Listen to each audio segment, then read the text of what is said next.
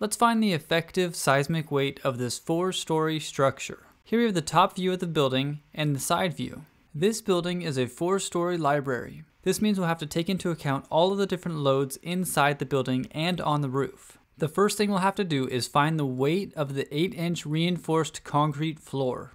We could look up the density for reinforced concrete in the steel construction manual, and the density is 150 pounds per cubic foot. Since our slab is only 8 inches thick, we could times 8 inches by 1/12. We could then multiply it by the density and cancel out the units we don't need. And now we have the weight per square foot, which is 100 pounds per square foot.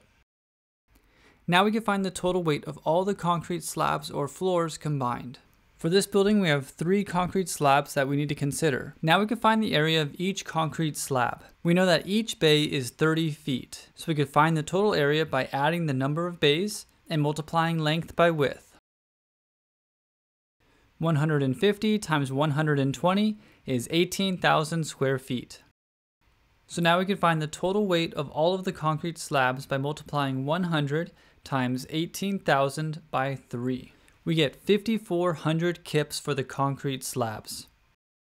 Now let's look at the objects that are inside of the building. We have the partitions, and we have the bookshelves, which are considered a live load. Let's look at the bookshelves first. The bookshelves are 150 pounds per square foot. The bookshelves are considered to be a live load. So we'll take 25% of 150 pounds per square foot, and that gives us 37.5. We'll multiply this by 18,000 square feet, the square footage of each floor, and times 3, the number of floors. This gives us 2,025 kips for the bookshelves. Now let's consider the weight of the partitions. In this case, the partitions are 8 pounds per square foot. In ASCE 7-16, we know that we only need to include the partition weight if the partition weight is greater than 10 pounds per square foot. Next, we need to find the exterior weight of all the building's walls. We can lump the weight of the exterior wall to each individual floor by finding half the distance above the floor and half of the distance below the floor. For the roof, it'll only be half of the story height plus the parapet. The weight of the exterior wall is given at 20 pounds per square foot. We'll multiply the height of the exterior wall at each level times the perimeter of the building. The perimeter of this building is 540.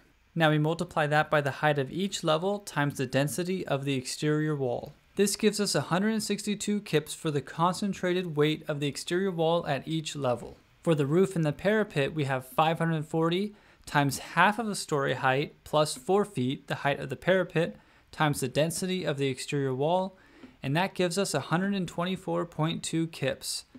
The total exterior wall weight equals the concentrated weight of the walls at each level, 3 levels, plus the weight of the walls on the roof and the parapet weight, which gives us 610.2 kips.